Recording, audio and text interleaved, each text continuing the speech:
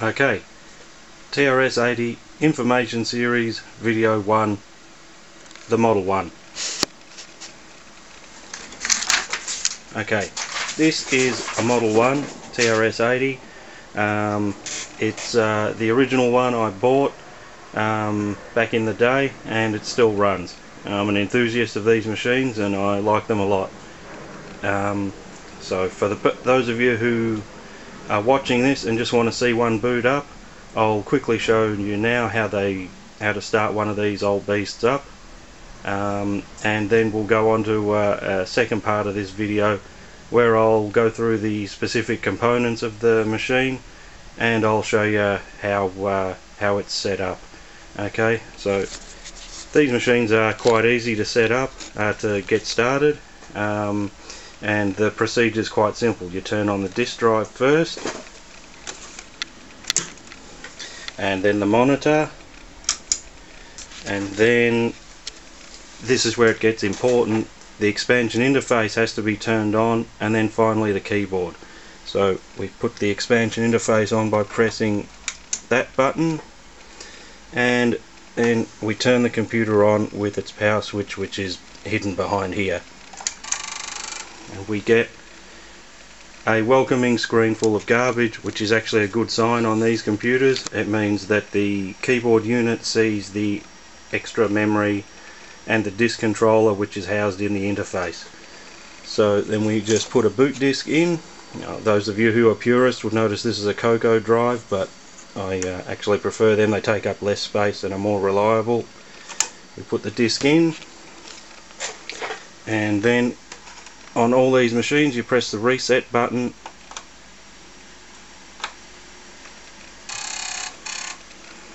which starts your disk operating system, and there we have it. The computer's up and running. It's asking for a date. This copy of the operating system has been patched, so if I put in today's date, which is February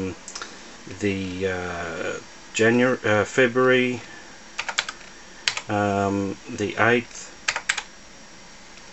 of 2011. Now it'll ask for the time, but no one ever puts the time in. There we go, and we're at a DOS command and ready to use that computer. Anyway, so that's how you start up one of those computers. So how do we put one together? Just say you've recently been given one, or you've bought one off eBay or inherited one.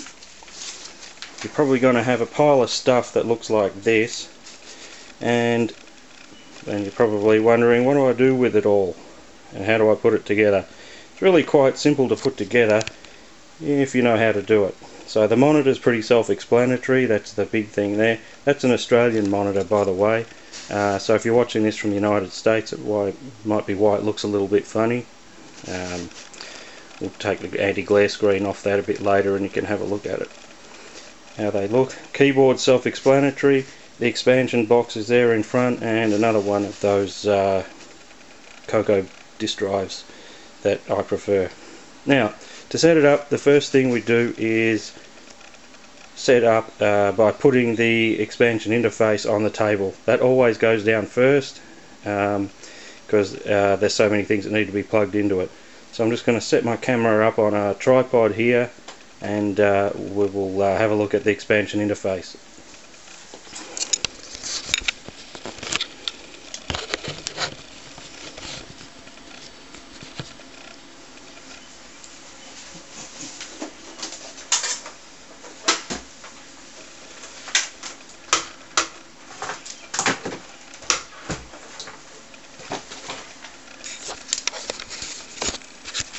Okay, now an expansion interface has extra memory. The disk controller, it also holds the power supplies, and it also holds the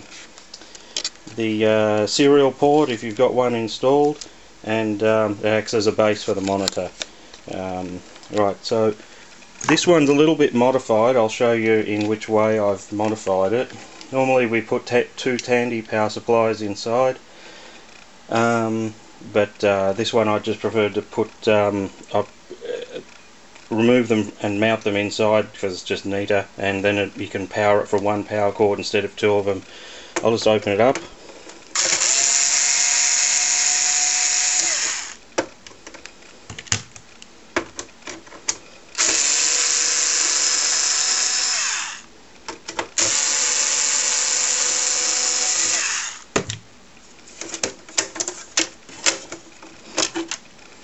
So that's where I've put the two power supplies, sit in neatly. And on your one, if you've got one of these expansion interfaces without them, you always plug in there where that connector is, so it's pretty easy to work out. Put that back on.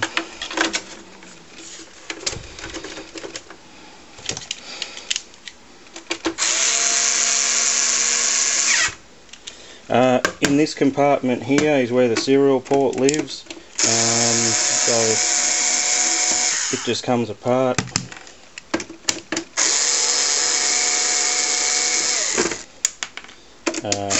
When we get this thing off, you'll see that there's nothing in here, but if there was a circuit board in there, if there were a circuit board in there, that would be the serial port. So the dead giveaway as well, the serial port, by the way, comes out here at the front. So if the computer has a cover here, like this one does, it's fair to say that probably the previous owner never put a serial port in, but it's always worthwhile checking. Get this one back together. I'll put the rest of the screws later. Now, a quick look inside the expansion interface. I've already taken the screws off before. If yours has a board sitting there, a daughter board, like that, that's a double density kit. And these row of things I'm looking at here are where the extra RAM goes. Now on this particular model one, the extra RAM is in the keyboard already, so it doesn't need to have it installed inside this one. So now we will set up the computer proper. You need a 4 outlet power board, and we plug him in. You would plug both the keyboard and the expansion interface on a standard one. My one just has the cable here for the power to the keyboard unit hanging out of it, so I'll set it like that. Put this back on the tripod.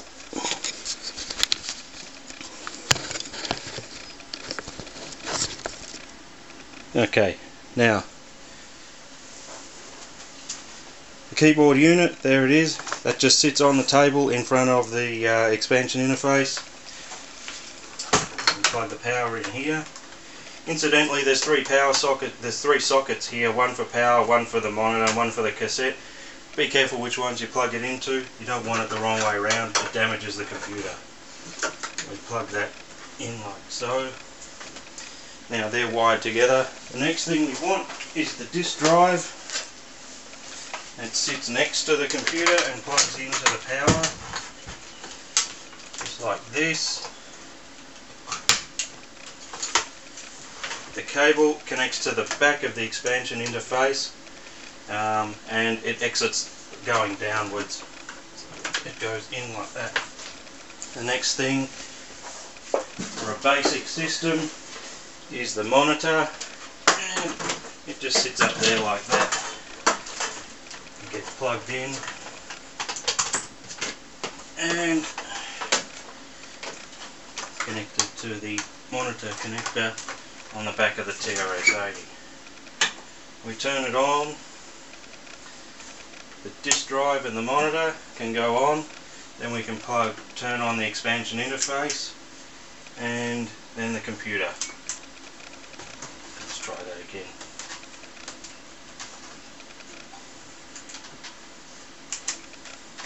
These cables between the two tend to be a little bit iffy, so I'll try again. There's the garbage screen we want. Oh, incidentally, this has got an anti-glare screen because it's an Australian screen. We have a lot of problem with sun glare here, so we put these on them. And then all we need is a DOS disc. In it goes. Reset button. We would hope.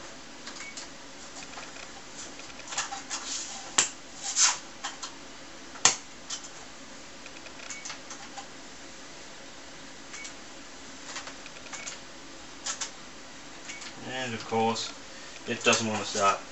We'll come back in the second video shortly and I'll show it booting up.